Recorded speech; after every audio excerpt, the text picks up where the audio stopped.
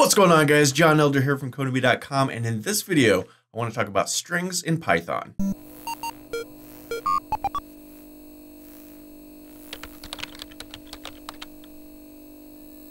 Alright guys, in the last video we talked about journaling with Python. In this video, I want to sort of expand upon strings, tell you some more stuff about them, and play around with them in different ways. But before we get started, if you like this video and want to see more like it, be sure to smash the like button below, subscribe to the channel, and be sure to check out Codemy.com, where I have dozens of courses and hundreds of videos that teach you to code. Use coupon code YouTube to get $22 off membership. That's all my courses, videos, and books for a one-time fee of just $27, which is insanely cheap. Okay, so a few videos ago, we talked about data types. We listed, several of the main ones. From now in the next few videos, I want to take a few minutes and just sort of explore each of them in more detail because we went over them very, very quickly. Now, strings, you might think there's not a whole lot going on with strings, but in fact, there's all kinds of things you can do. And we start out, let's just go greetings. And normally I've mentioned you can do single quotation marks or double quotation marks. And here I have double quotation marks. These are single quotation marks. And I mentioned there are times when you might want to use one or the other.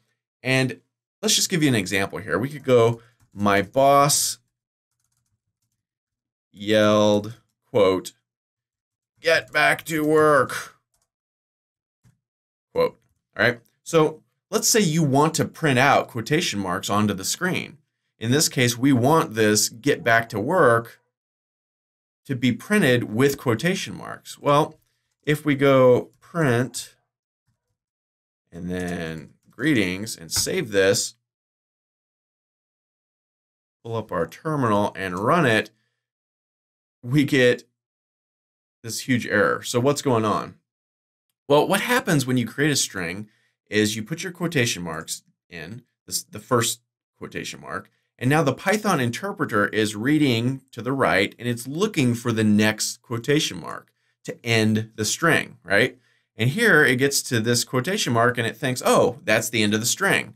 Well, we've now got some stuff after that, and the Python interpreter doesn't know what to make of that. It doesn't know what to do with it because it thinks my boss yelled is the entire string, and that's all there is. So to get around this, you might wrap the entire thing in single quotes, right? So one there and one there. Now Python sees the single quote. It says, okay, this is a string, and it starts reading to the right, looking for that next single quote. Well, it gets to right here. This is a double quote, so it ignores it because it's looking for a single quote. And then here at the end, it sees the single quote, and it goes, okay, the string is ended. So now if we save this, come back here and run this guy again, we get my boss yelled, "Get back to work." And the "get back to work" is, has quotation marks around it just like we want. And so you could do the same thing in the opposite way. You could wrap all these in a double quote and then do a single quote around the thing you want to print out as a single quote. So if we save this and run it, same thing, only now we get single quotes around here. So that's cool. Another way you can do this, let's put this all back, is by using escape characters. And the Python escape character is the backwards slash. So what this does is it says, hey, escape out the very next character. And in this case, it's a quotation mark here and a quotation mark here. It's basically telling Python, don't treat this as a quotation mark, just ignore it. The next character, just ignore the next character. So here, if we save this and run it, we see my boss yelled, "Get back to work," in quotation marks just the way we want. So there's lots of different escape characters. I'm not going to go into all the escape characters, but \n is a popular one. N stands for new line. We also need to escape out that guy again. So if we save this, what this will do is it'll print out a new line, as you can imagine. So now it says my boss yelled, and then "get back to work" is on a new line. So that's sort of useful. So that is quotation marks. And what, so now you know about single versus double quotation marks. Pretty simple, pretty straightforward, but something you should probably know. Now, I want to talk about concatenating. And concatenating is a fancy word for smushing two things together, right? So we might say, hello, my name is, and then we might have, say, a variable called name and set this equal to John. Oops, lowercase j. Okay, so we might want to smush in this variable into this string. Well, if we just type it like this, it won't work. It'll just print out name. It won't print out the variable. So if we save this and run it, you know, it just says, hello, my name is name. And that's not what we want at all. We want it to print out the actual variable. So to do that, we can concatenate. And concatenating is done with a plus sign, right? So now we could just go name. And notice this is not in quotation marks because we want to treat it as a variable. So if we save this and run it, we get hello, my name is John. So you'll use that a lot for a lot of things. Now, you can only do this with strings, right? If name was a number, right, you can't really add a string and a number because they're two different data types. That's like saying, I want to add 2 plus pizza. What's the answer? I don't know. What is 2 plus pizza? Here we're saying, hello, my name is plus 41. In this case, this is not really a concatenator. This is a plus sign. You know, plus means add. So we're adding strings together. That makes sense. But you wouldn't add a string and a number. So if we save this, actually, it's been a while since I've done this. I'm not sure what's going to happen. We get an error. It just goes, oh, I don't know what to do. You're trying to see, and it's saying what the error is right here. It must be a string, not an integer. Integer is a fancy way of saying number, whole number. So keep that in mind. That's sort of kind of interesting. Next, I want to talk about some functions that you can run on strings. So let's change this to John Elder. Now, there's all kinds of cool functions you can do.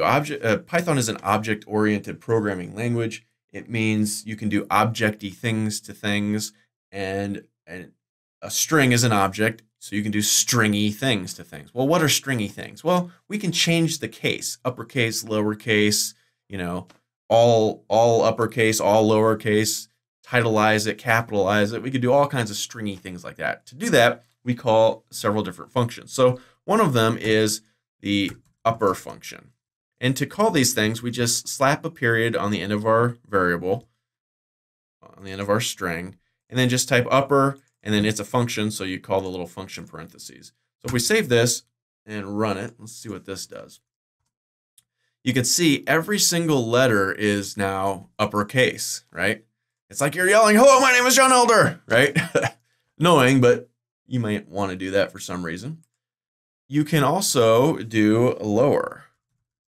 So any ideas what this is going to do? Save this and run it. Now everything is lowercase. You can see here we have an uppercase J, an uppercase E, an uppercase H. It takes all of those lower. So that's kind of interesting. You can do capitalize. And here I'm going to change this to a lowercase h in hello. So save this, run it. We can see now it's capitalized the very first letter in the string. That may be useful. It may not. Instead, we can also do title, right? So if we go title, I believe that will uppercase the first letter. Yeah, it uppercases the first letter of every single word in your string. So the I, the N, the M, and the H are all uppercase now. That's cool. We can do something called swapcase. And this will just make everything opposite of what it is. So if it was uppercase, it'll switch it to lowercase. If it was lowercase, it'll switch it to uppercase. Kind of fun. Let's run this and see. So you can see all of these are uppercase, and then the J and the E are lowercase, because that's the opposite of all of those things. So pretty cool. There's lots of little functions like that. Those are the main ones you're going to see. Now, finally, we can also do some sort of logical stuff. We can figure out what's the length of this string. And to do that, we call the len function. And then inside of there, we put our variable. So if we save this and run it, oops, what have I done? There's a error somewhere. Println green. Oh, we lost a parentheses. There we go. Okay, so save this, come back here, run it. We get 28. Well, what is 28 exactly?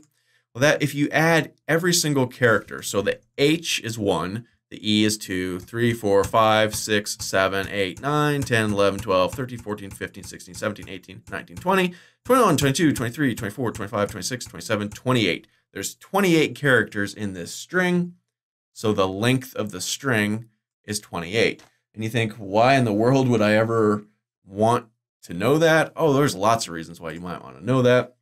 You can even then, let's say, we can call out specific things from our string. So let's see. We could go greetings, and then remember when we called a list, we use these square brackets. And to call an item in the list, which are numbered, we call the number of the item. So here, let's go 14. That's going to return the 14th thing in our string. So that would be 1, 2, 3, 4, 5, 6, 7, 8, 9, 10, 11, 12, 13, 14. If it works right, it should return an E. So if we save this, come over here and run it again, ooh, we get absolutely nothing. Did I not save it? Print greetings 14. Save this, run it again. Still nothing.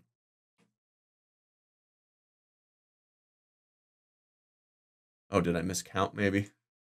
Let's try 13. Oh, I know what it is. Just like with lists, it doesn't start at 1, it starts at 0. So 0, 1, 2, 3, 4, 5, 6, 7, 8, 9, 10, 11, 12, 13. So 13 will be E. I always forget that. Even with lists, I forget that they start at 0. And we get E. So you think, why would you want to do that? Oh, lots of different reasons. We can do ranges. So let's go. Let's say we just wanted to return John. So this was the 13th, 14, 15, 16, 17. We want the 18th, 19, 20, 21. 18 through 21, I think. So we can go 18 through 21. And hopefully that will return, if my math is right, my adding, which probably isn't because I'm terrible at adding, jaw. Okay, so we actually want through 22. Save this, run it, boom, John. Kind of interesting, right? There are reasons why you might want to do that. And we can also kind of split this thing up. So let's go greetings dot split.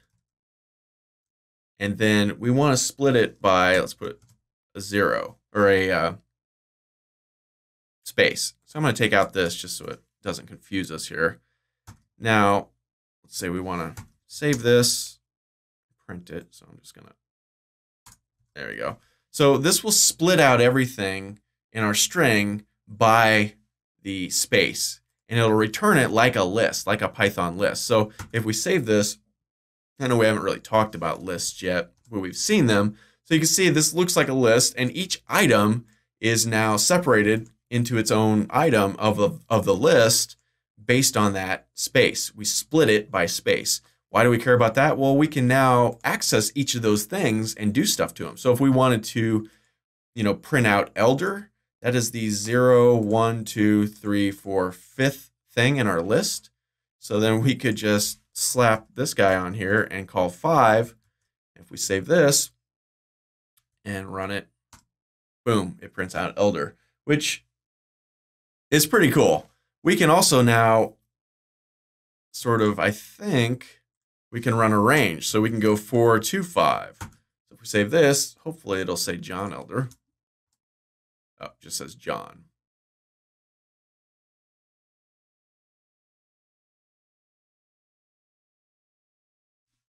We need 4 to 6. John Elder. Very cool. Now it's another list that we can access if we wanted to. So all kinds of weird stuff you can do with strings. You can split them. You can find the length. You could print out ranges. You could uppercase. You can lowercase. You can concatenate. You can use single quotes, double quotes, all the things. And you're going to use all these things in your programming careers because strings are something you work with all day, every day. Everything's a string basically in Python for the most part. So very cool. So in the next few videos, like I said, we're going to go over each of these other ones in greater details: numbers, lists, tuples, dictionaries, and booleans. Probably won't spend a whole lot of time on booleans because there's not much to know about those. They're just true or false. But it's pretty cool. So that's it for this video. If you liked it, be sure to smash the like button below, subscribe to the channel, and check out Codemy.com where you can use coupon code YouTube to get $22 off membership. So you pay just $27 to access all my courses, hundreds of videos, and the PDFs of all my best-selling coding books. Join over 50,000 students learning to code just like you. My name is John Elder from Codemy.com. We'll see you again in the next video.